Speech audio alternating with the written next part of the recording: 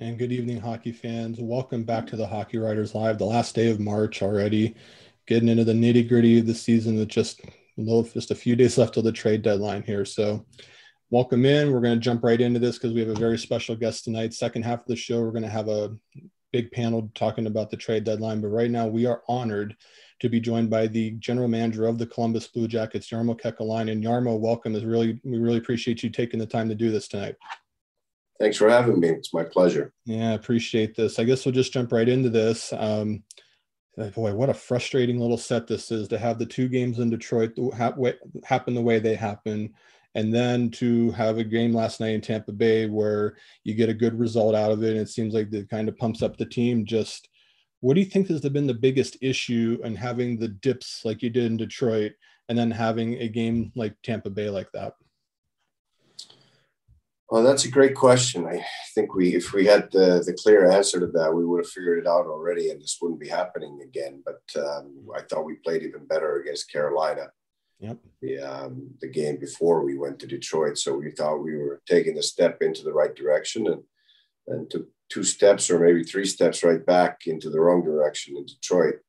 Probably playing the worst 2 games of the season and important 4 points lost in that weekend, but managed to beat Tampa last night and another opportunity tomorrow to go at it. And we're still in the hunt. We're still in the race. So I guess that's the positive thing. But the whole year has been a bit too much of a roller coaster, and we're all trying to figure it out. And I know a lot of people are talking about, Patrik Laine, and obviously the trade that happened, and he's kind of going through a little bit of a slump right now where he's not scoring goals, hasn't been getting too many shots either, but he is somebody that you know very well. So because of what you know about him, what gives you the confidence to know that he'll kind of find his way through and kind of snap out of this? Because he's always done it. He's been a streaky player in his career. He snapped out of it, and he's been a consistent goal scorer throughout his career before he even came to North America, and he had his slumps in Winnipeg and snapped out of them, and has been a good goal scorer in this league. So he'll figure it out. It's a different team and different line mates, and you got to find the chemistry and got to get yourself going and get your confidence up and have a little success. Little things help a lot, and you should be able to straighten it out. And it's no secret that the center ice position this year has been a struggle. Obviously, Pierre-Luc Dubois being traded, Mikko Koivu retiring, Max Domi finds himself on the wing. Had a couple chances at center as of late, but just in your mind, Jarmo, how has that progressed to you? Are you seeing tangible progress from the Jack Roslovics of the world, the Kevin Stenlunds of the world, things like that? Yeah, it's work in progress. Both are young players. They're trying to figure out both ends of the ice. Both ends of the ice, I should say. It's a 200-foot game, and that's why center ice is such a demanding position that you're not only relied upon to create offense and drive the play, as we call it, through the neutral zone and into the offensive zone, but it's a big responsibility defensively, and that's why it's such an important position for every team. Max Domi too is somebody who struggled early, but he's showing some signs as of late. Are you starting to see that he's getting a little bit more comfortable now? Yeah, he's played much better, and we always try to look behind the results, not just the points. And we urge the players not to just concentrate on what the score sheet says after the game, but how they played, because the results will come if you play the right way. And we believe that Max Domi can be a good addition at center ice for us. He had his best season in the NHL in Montreal, and he had 71 points when he played centerman. And again, it takes a little bit of time to get used to your new team and your new line mates and all that. But we believe he can be a big part of our future. Jarmo Kekäläinen joining us here on the Hockey Writers Live. You've always said that the team will kind of steer you in how you're going to handle the trade deadline. It's going to be coming up here on April the 12th. What have they shown you in the dips and in the valleys and the highs and the lows about where they're at overall? Just what have they shown you? You froze there a little bit. Oh. I couldn't hear the part of the last part. Just what has the team, the deadline's coming up here. What have they shown you? I know that they're going to help kind of steer your direction on how you're going to handle the trade deadline. What have they shown you in this last little stretch? Well, you always want to compete for a playoff spot. You always want to stay in the hunt. And you're never going to give up on that. And that's the main thing. We're all in this business to win the Stanley Cup and trying to get into the playoffs first. And after that, there's 16 teams left, and anything is possible, as we've seen in the past. So we've seen some very bright spots this year where we've beaten some very good teams. We've beaten Tampa twice now out of 3 games that we played them, and we've beaten Carolina, and they're the top teams in this division. And if you make the playoffs, you're going to have to play one of those teams in the first and probably another one in the second round if you get there. So, this is there's such parity in this league, and we've seen that in the past, that if you can get into the playoffs, really anything is possible. We beat Tampa Bay in their record regular season, and we beat them 4-0 in the playoffs, and deserved it.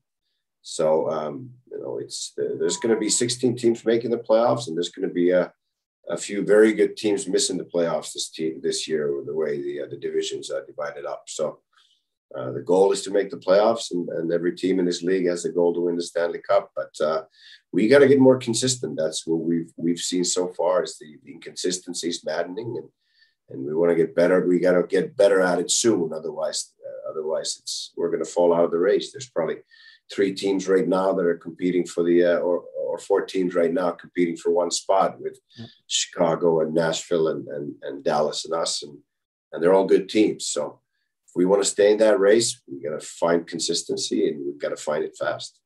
Yeah. With that said, how important are these next 7 games up to the deadline in terms of evaluating your position? Will that have a huge bearing on where you might go? Yeah, absolutely. We'll see where we are in 7 to 10 days here, and hopefully we're in the race and building towards the playoffs and gaining momentum. But we've got to take it one game at a time. Every game is just as important, whether it's the first game of the year or the next game coming up. And that's why it was such a disappointment when we played 2 such poor games against Detroit. No disrespect to Detroit, but we should have been able to compete harder and get a better result out of those 2 games.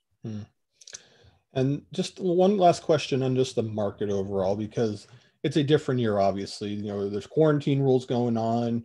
There's teams that might be cap strapped. They might not have the money to be able to do anything. We obviously have another expansion draft come up with Seattle. So do you feel like that this could be possibly a quieter deadline, just knowing that there's a lot of different outside factors in play more so than usual? Yeah, it could be. Canada reduced the quarantine now to 7 days, so maybe the 7 Canadian teams can be more in it with the U.S. teams, whereas if it was 2 weeks, probably wouldn't have made a lot of sense to acquire a player at the deadline and have him miss almost the remainder of the regular season, and especially if you're right on the bubble of making the playoffs and trying to get the push to get in. It'd be hard to add a guy at the deadline and not have him for the full remainder of the regular season. But now the quarantine's a week, so that makes things a little bit easier. The cap's obviously a big question mark for a lot of teams, and will be in the off season as well, with the cap staying flat. So those are not easy decisions, because it's probably going to have to be money in and money out, and it's hard to improve your team that way. And we're in a pretty fortunate situation right now. We have some cap space to do whatever we need to do, but I think the only moves that we're going to do are the ones that are going to benefit us now, but also into the future.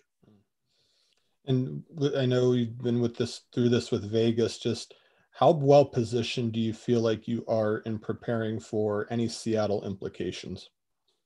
Well, I think we're in good shape this time. Last time around, we were in tough situation, because we knew we were going to lose a real good young player, and there was no way around it.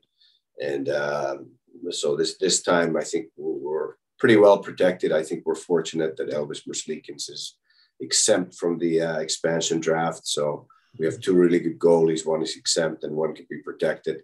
So that's a huge start right there, and probably going to go with seven, and we can protect the core people that we have in our group, and many of our young guys are exempt. So I think we're in good shape.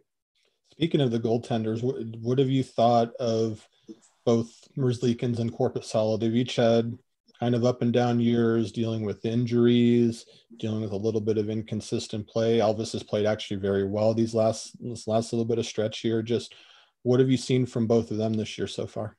I think they've both been excellent. So some of the nights that may look outside that they've had a tough night, it's also been the team that's had a tough night in front of them, and there's no goalie in the world that can make all the saves. Corpy's made probably 5 save of the year saves this year with his stick, and Pat coming out of nowhere all the way from the other side to make a save, and those are the ones that you see in the highlights for the remainder of the year. But like I said, if you give up too many grade A chances, there's not a goalie in this world that can make those saves, one after another. And they've both been excellent. It certainly hasn't been our goaltending that's been a problem this year. Just got a couple more for you here, Jarmo.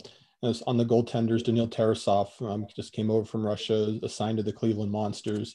I guess, is there a quarantine that they have to go through before that they're allowed to play? Do you have any idea when he might be able to make his Monsters debut? Yeah, he should be ready this weekend. There's a little different quarantine rules in the American League level. Daniil Tarasov also had COVID this year already, and so he's come in and he's going into the AHL quarantine program and getting tested and all that stuff. Although I don't think he needs to get tested since he recently had it. So he should be ready to go by the weekend, I think. Yeah, they have a home game on Saturday against Grand Rapids, so that definitely be must-watch stuff there. That'd be his North American debut if that does happen. Just, I guess, a couple injury updates we want to ask about. We saw Gus Nyquist take practice in Tampa today. Any idea when we might be able to see him at all? Because he's around the 5-month mark, a little before that since he had that surgery. Yeah, the 5-month mark's coming here in a few days, and hopefully it won't take much longer, maybe a couple of weeks to strengthen his shoulder and get back to 100%. We can't wait to have him back. I think we've really missed him. Not a lot of people are talking about him, but he was an excellent player for us last year. We could really use his poise and confidence and smarts with the puck, and he settles things down, and he's a great guy in the room, and it provides a lot of leadership into our group. So that'll be a big addition to our group. And another one, I know Emil Bemstrom is still dealing with an issue. He was originally scheduled to miss a week. I think it's been 2 weeks now. Any sort of update you can provide there? Yeah, he's rehabbing and getting stronger from his injury, and it's something that I leave in the hands of the medical people, and then when they tell me he's ready, he's ready. What is it about him that I know you're a big fan of his, and I know you had a pretty good year last year with 10 goals, a little bit of a struggle this year before the injury. What do you think we'll see from him when he comes back, or what gives you the confidence to know that he's going to be something pretty good moving forward here?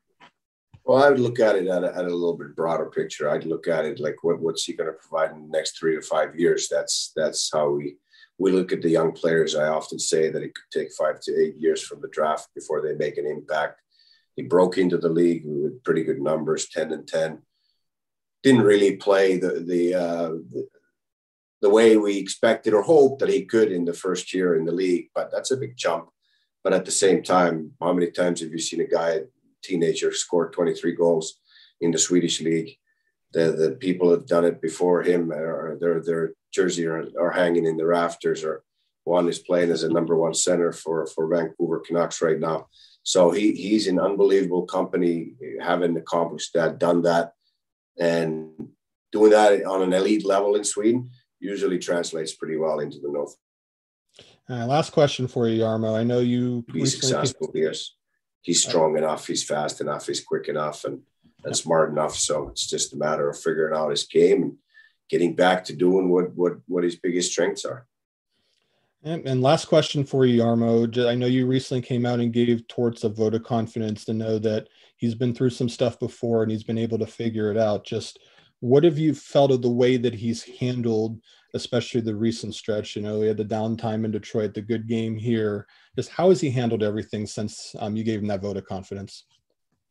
He's an experienced coach. He's been around ups and downs with many organizations. There's a reason why he's been in the league for so long, and he's a hell of a coach. So that's, I have confidence in him that he can get our group playing consistently, and he's the winningest U.S. born coach for a reason. Well, Jarmo, this has been awesome. Really appreciate you taking time to spend some time getting us ready, getting us updated for the trade deadline and things around the Columbus Blue Jackets. Best of luck to you now and the rest of the way. Thank you very much. Thanks for having me. Thank you very much, Jarmo. That was Jarmo Kekäläinen, general manager of the Columbus Blue Jackets. Wonderful 15 minutes, some really good updates in there about Gus Nyquist, about Emil Bemstrom, and he believes in Tortorella. I mean, I think we knew that. Had that big win in Tampa yesterday. They're going to have a big challenge tomorrow in Tampa. They've lost 3 in a row now.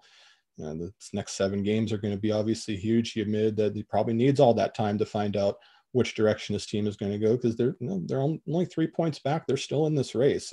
Nothing's been decided at all at this point. And, he's certainly left the door open to make some tweaks for sure if they're close enough to the race. So we really appreciate his time tonight, and make sure that you hit that like button on Facebook, hit subscribe on YouTube. You will not miss any of these interviews here on the Hockey Writers Live.